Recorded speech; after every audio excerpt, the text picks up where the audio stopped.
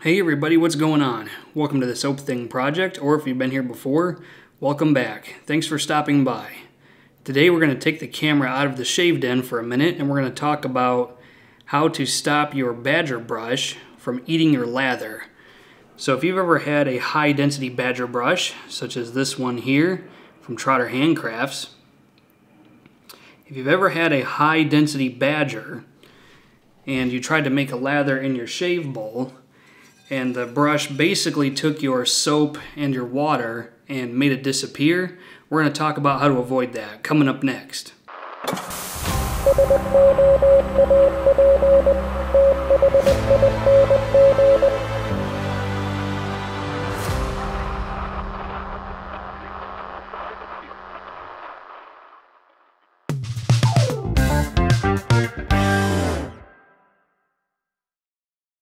Okay, so the reason your high-density badger brush is eating your lather is a simple matter of absorption. After all, we are dealing with natural animal hairs, which, just like human hair, is going to soak up water.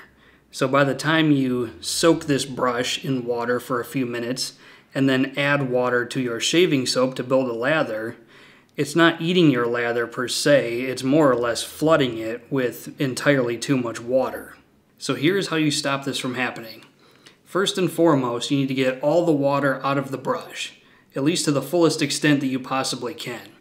The way I do that is once I take my brush out of my brush cup, I will squeeze all the excess water out. I will then proceed to run my fingers over the top of the bristles to get any excess water that might be remaining out of the top of the knot.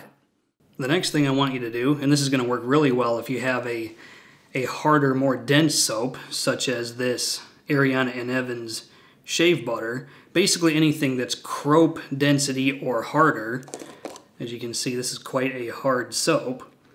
What I want you to do is scoop a little bit out of the tub of soap and set it right in the center of your shave bowl. Don't spread it around so that it's paper thin. Leave it in the middle in kind of a glob, that way it has just a little bit of height to it, because if you spread it around into a paper thin smear, it's going to make it that much harder to make a lather. So how do we add water? Well, I always use this spray bottle. If you've ever watched my videos, then you know I use a spray bottle to make a lather in every video. So what I would do is, generally when I make a lather, I use 10 sprays directly into the bowl over top of the soap. For a high density badger knot, that's honestly way too much. Usually, to ensure that I have the best success, I will actually do just 3 and work my way up really slowly. That's the most important part, I think, in this whole lathering process, is to add water slowly. Next thing I'll do is I will actually take the brush and swirl it around over the top of the soap that's in the center with almost no pressure, like practically zero. The reason you don't want to use pressure, the reason you don't want to just shove your brush into the bowl, is because we're trying to avoid the soap and water getting sucked up into it, which is the problem we're addressing to begin with. So if you're making a lather with zero pressure, then the soap and the water is not getting past the tips of the knot and going further into the brush. So just add water really slowly, and make sure you're not adding water too often. Add 3 sprays of water, or add just a dab of water, however it is you do it, and lather on that for a while. Like, I'm talking 30 seconds. Add a touch more water, 30 seconds. Add a touch more water, 30 seconds. I did a shave video recently where my lathering section of the video took practically forever, and it was because I'm just slowly building this lather without having the brush suck it all up. So let me know in the comments section of the video if this worked for you. I know I've had a lot of great success with it. The other option you have to stop your badger brush from just ingesting your lather is to simply avoid buying brushes that have high density knots.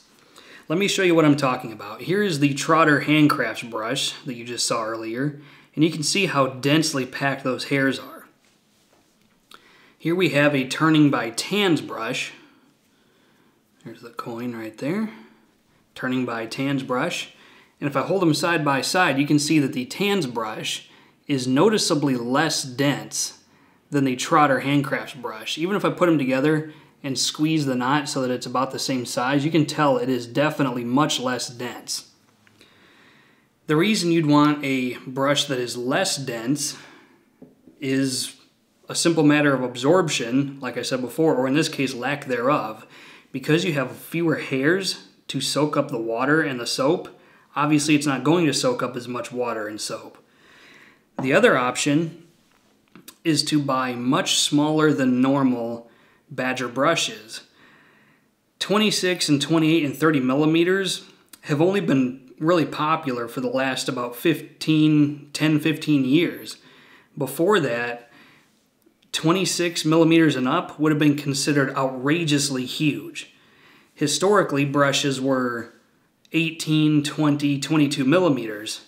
So here we have the Turning by Tans brush, which is a 26 millimeter. The Trotter's was also 26. Here we have a 22 millimeter from Viking shaving soaps. And as you can see, again, it's a little more dense than this one, but there's much less hair to soak up water and soap.